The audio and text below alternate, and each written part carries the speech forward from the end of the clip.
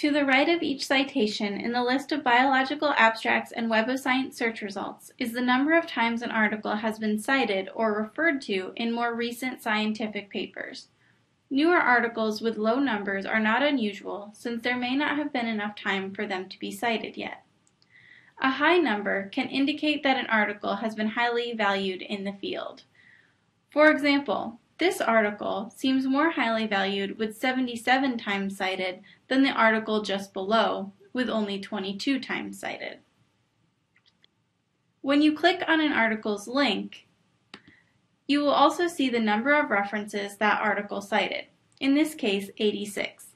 Both these citation lists can be used to trace research on a particular topic forward and backward in time and is a quick way to find related articles.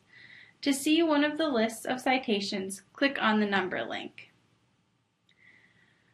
The resulting list of article citations includes each one's primary author, title, journal, volume, first page number, and years of publication.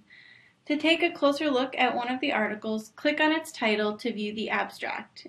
If a title is not a link, that means there is no additional information in the database about it.